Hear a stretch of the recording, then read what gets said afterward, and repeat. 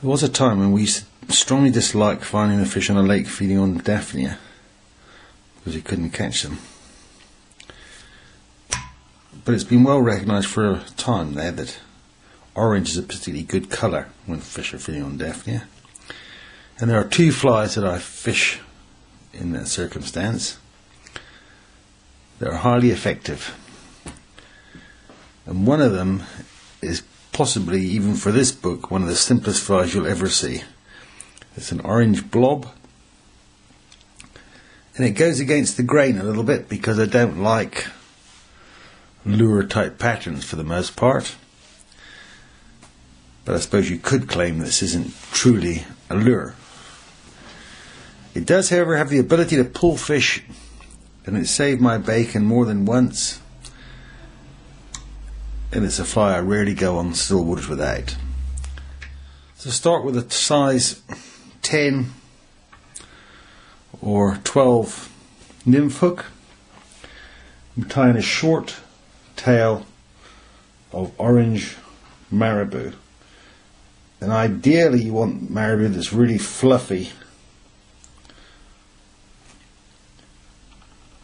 And in general, I prefer to use the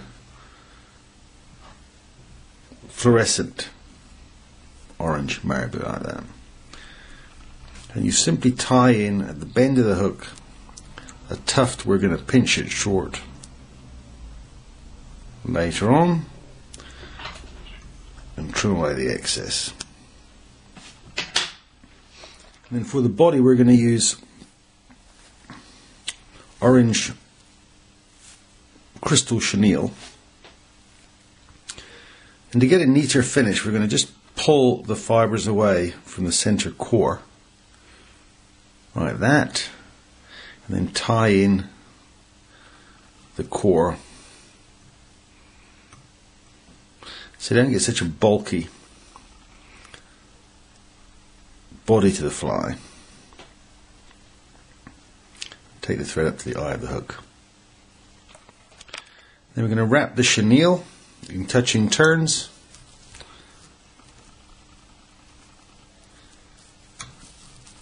Try to stroke the chenille back, the fibres back each time you go around. You'll get a better finish if you do that. It isn't the prettiest fly on the planet. As I said, it can be extremely effective. And when you get to the eye of the hook, just tie that chenille off like that.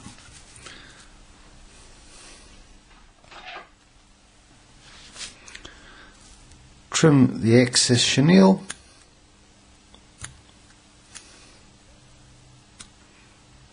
Clean up the eye a little bit.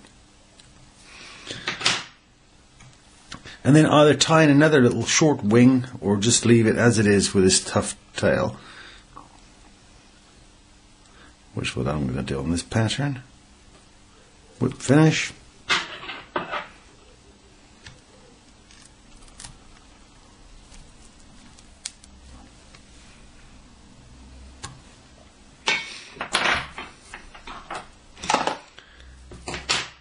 And pinch the tail into a short tuft.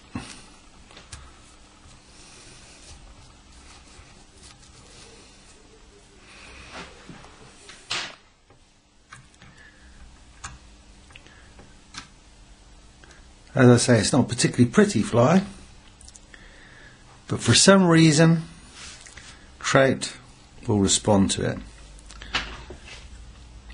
And don't imagine that it only works on stock rainbow trout, because it doesn't. I've caught fish all over the world on this fly, including wild brownies. Sometimes I might consider it a desperation fly, but it does work.